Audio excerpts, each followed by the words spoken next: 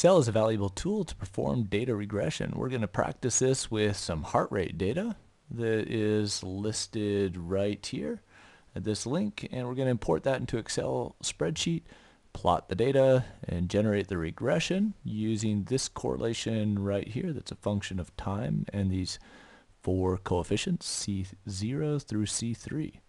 So we're going to adjust those to fit the data, and then we'll also calculate some basic statistics like an R-squared value. So let's go start just by looking at the data. Here we have our time and heart rate.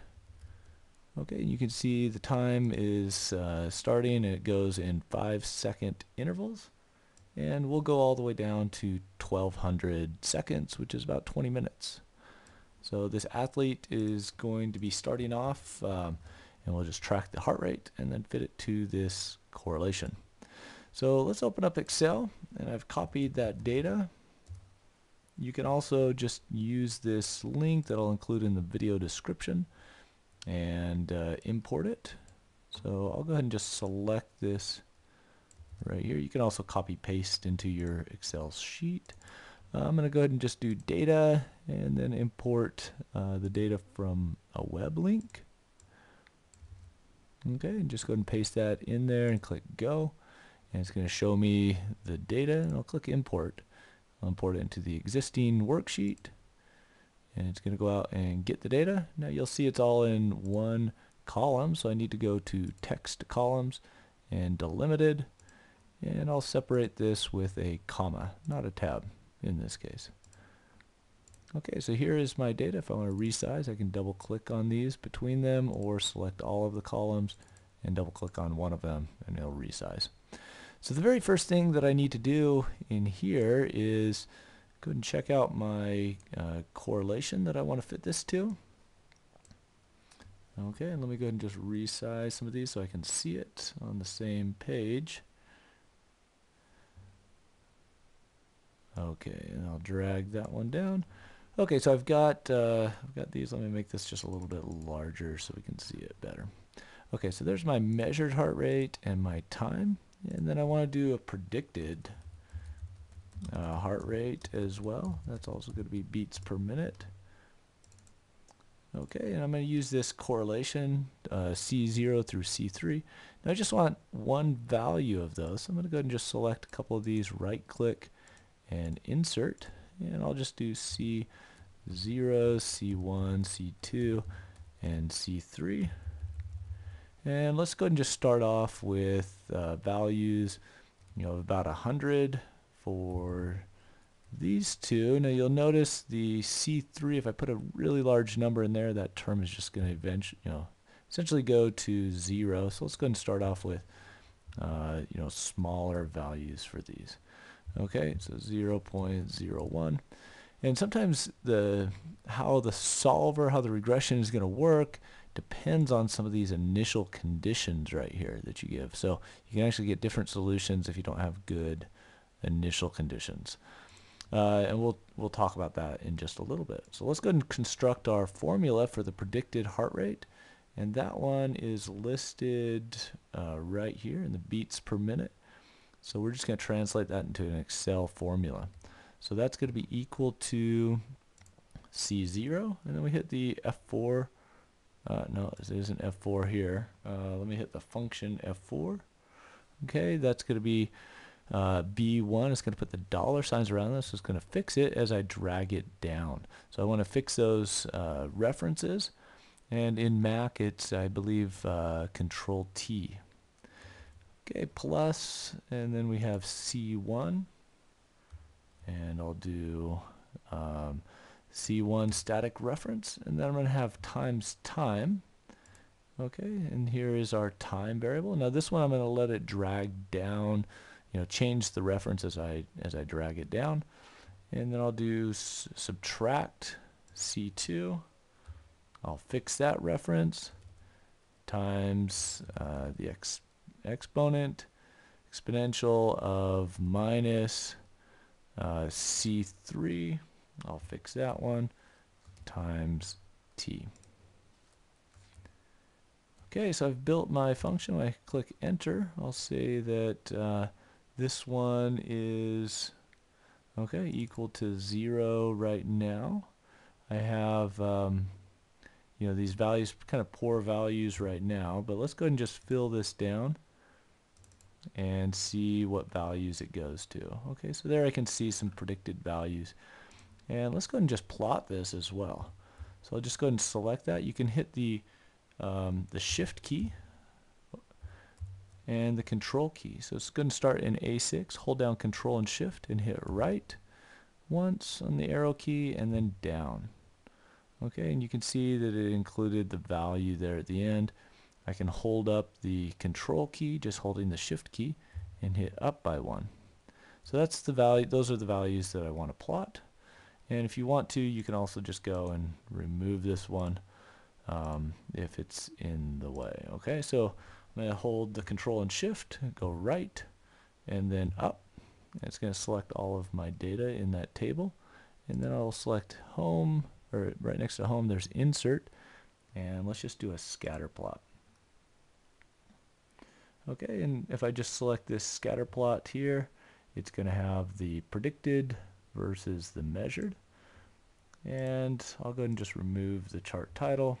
You can add other things here as well under the design. You can add chart element such as a primary horizontal and primary vertical.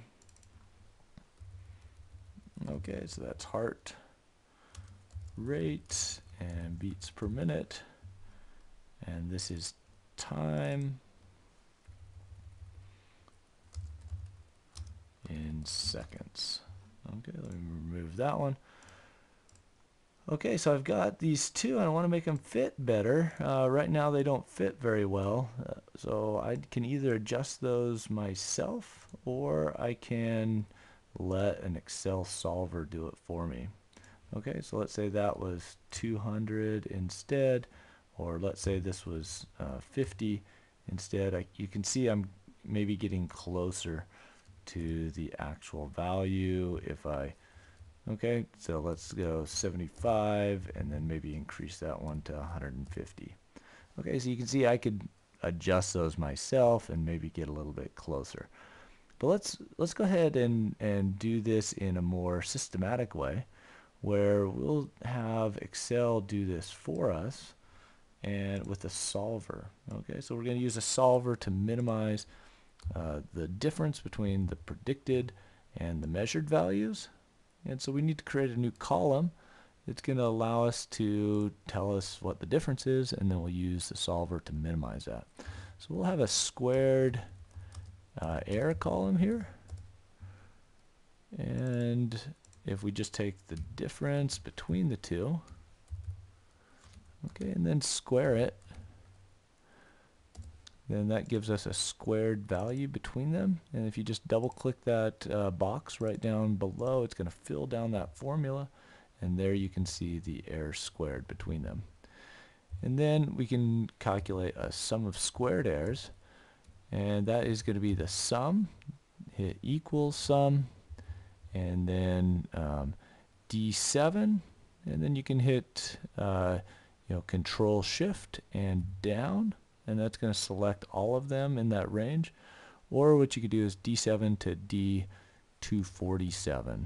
So for example, if you just wanted to type that in yourself, you could do that, D7 to D247, or whatever it is. So you're going to sum up all the values in those cells, and there is our sum of squared errors. So that's the thing that we want to minimize.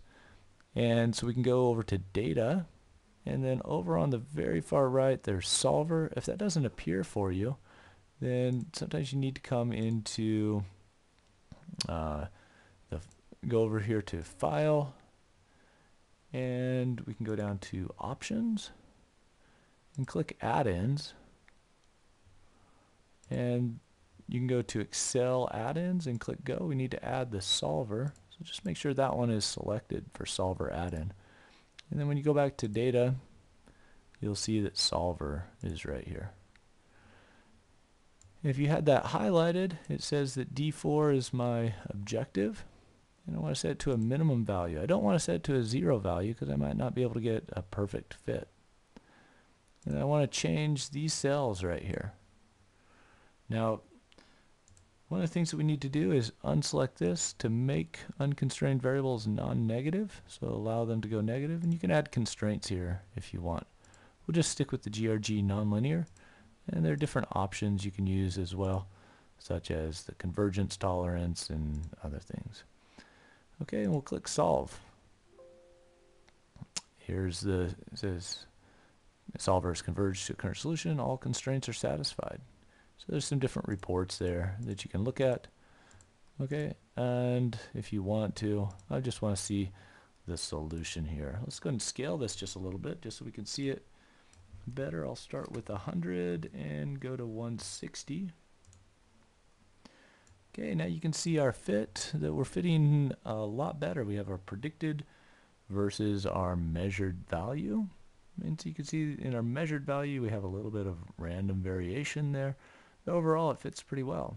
But now we want to calculate perhaps some statistics like an R² value. R² value, if it's closer to 1, then it's going to be a better fit. So we can do that with Excel with the RSQ function. And we just want to take our predicted and our measured values.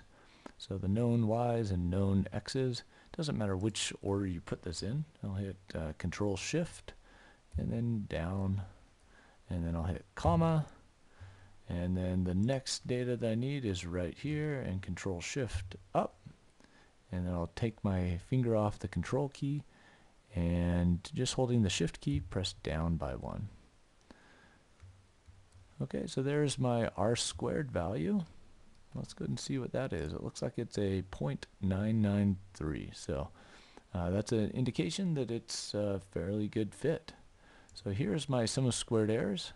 The solver minimizes the sum of all of these to make the model and measured values line up.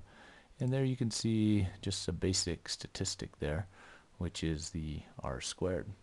So this approach applies to almost any type of correlation that you can put here in this column, and then you just take a difference between the two and square it, sum up all of those, and then use solver to minimize the sum of squared errors by changing the parameters that you can adjust. Okay, and you could also use others objectives as well. Let's say you want to do sum of absolute values instead. Okay, and then fill that one down. Okay, and that'd be the sum of absolute error right there. I don't need to change anything because I'm still summing that up. I'm going to get a slightly different solution if I do the sum of absolute errors instead. So same optimization problem, just slightly different values right here. Okay, that concludes this tutorial on regression, and we use some heart rate data to be able to exercise this method of fitting models to data.